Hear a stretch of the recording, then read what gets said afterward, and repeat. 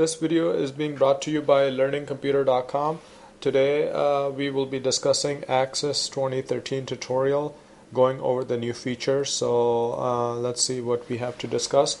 Well, what is new with Microsoft Access 2013? As you can see, maybe I am using PowerPoint 2013. You can you can see the look and feel is different. So that does apply to Microsoft Access as well. It's just a sleeker look, and it's they've taken out some of the colors and made it more modern style. We will also go over the ability for Access to work with the SkyDrive. And in case you don't know, SkyDrive is the Microsoft Cloud apps and the storage where you can not only save documents that you can access anywhere, but collaborate with other people and whatnot. Access does have better integration with Office 635 and also SharePoint, Microsoft SharePoint. Now, some of the things that are missing this time is in the query design window, the pivot chart and pivot table options are gone. And also in the database tools, the upsizing wizard is simply not there anymore.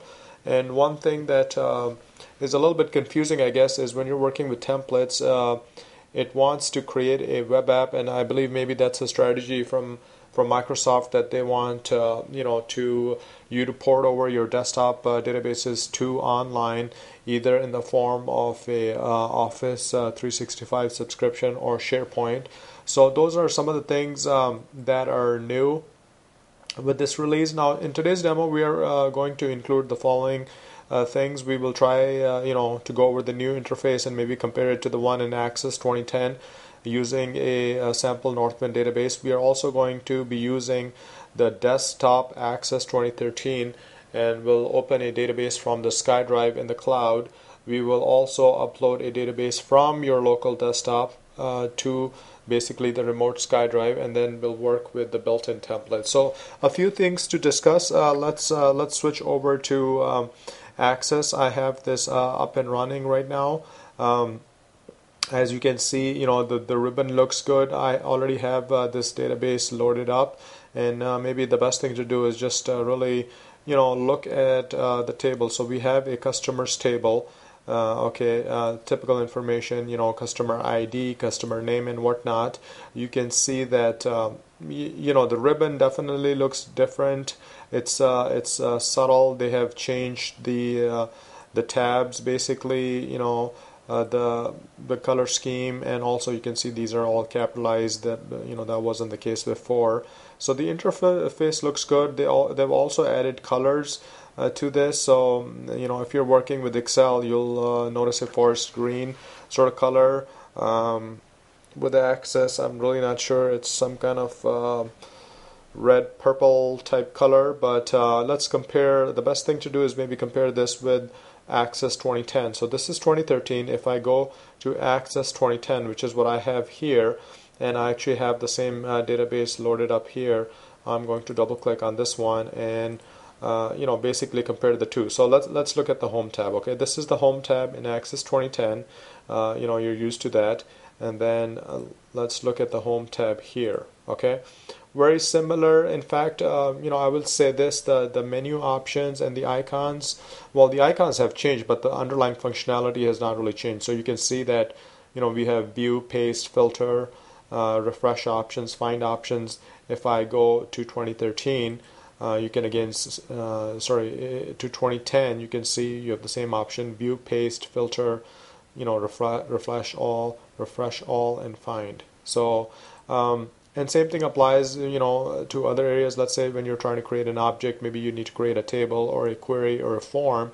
This is in 2013, so let's do a snapshot real quick here. And now if I go back to Access 2010 and do a create, you'll notice that it's the same. Definitely more color in 2010, whereas in 2013 it's a little bit more, gray bluish type thing, which is fine. So that's really what the interface looks like. Okay. Now, as far as the other thing that I mentioned is that, we are going to work with the SkyDrive. So maybe, this is something that if you have not worked with, this is going to be new for you. So let's try this. We actually have this database up and running, but I am going to go and open up a new file. So I'm going to click on File.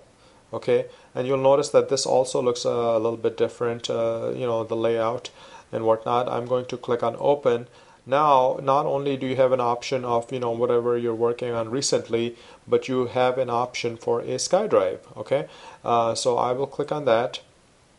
And like I said, it lets you access files from anywhere and share with anyone.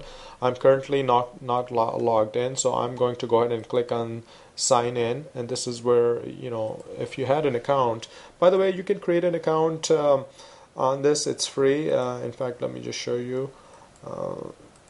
If you do live.com, okay, you can sign in here. If you don't have an account, you can create one, obviously, and you can learn more about this. Okay, so coming back to Access, I'm going to go ahead and type in my live account, so bear with me for a few moments here.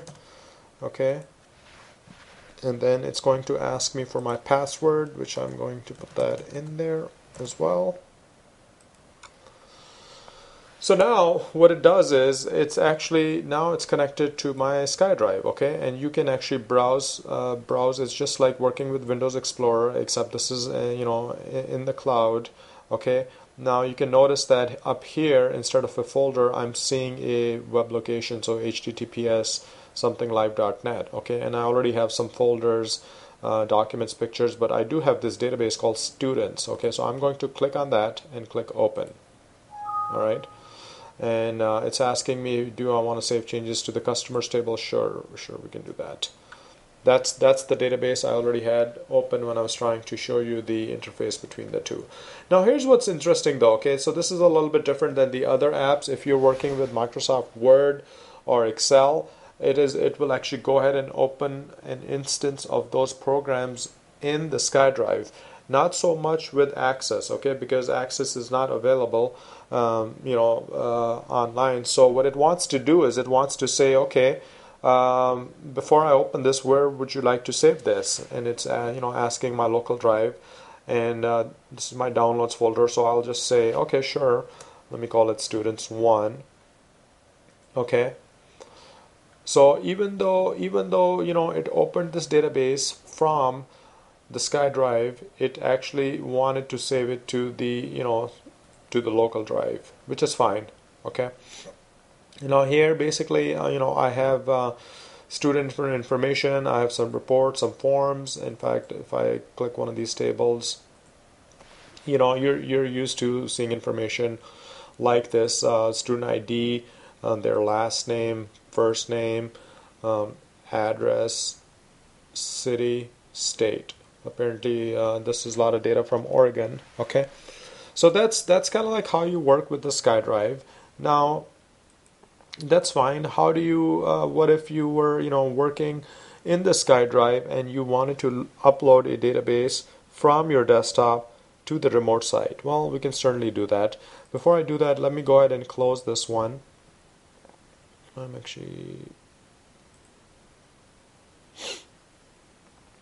going to close this database. Actually, let's just close it completely, because I'm going to upload this to SkyDrive. So now again, I am back in live.com. I'm going to log into the SkyDrive.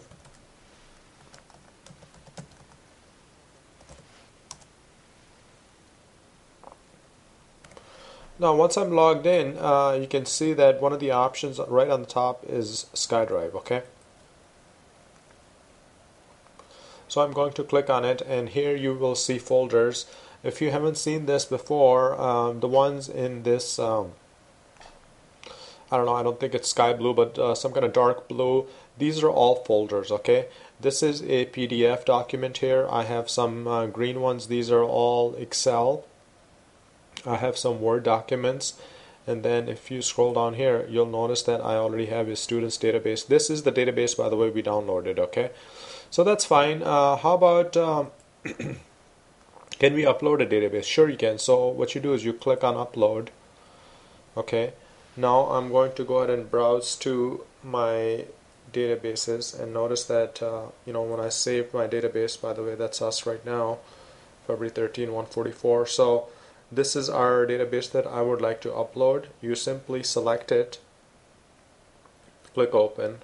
Okay, so now it's uploading my students1.accdb, which is the extension for Access, to the SkyDrive. Okay, and it's done. I believe close this one here. Okay, so you'll notice that now it went ahead and uploaded. Okay, again though, notice that if you're in the SkyDrive, right, and if you wanted to open up a database, which we don't have anything open, the only thing we have open is Access 2010. In fact, I'm going to kill this one. So the only thing we have open is PowerPoint. Okay, so now within live.com, if you wanted to open the Access database, what happens when you click on it? See, it downloads it. Now if you were to do that with a like a Word document, it will actually go ahead and open it up in the web. Notice that. See, this one is already opening up in the web. So that's the difference between Access and other applications. Again, let's say this grades database Excel item. If I want to open this online, if I double click on it, again it launches the Excel web app, and I can work on these documents straight in the web. Okay, I can change grades or something.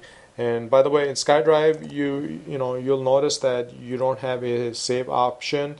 This is a live data that you're working on. So as you're actively working with data, it is actually going and saving them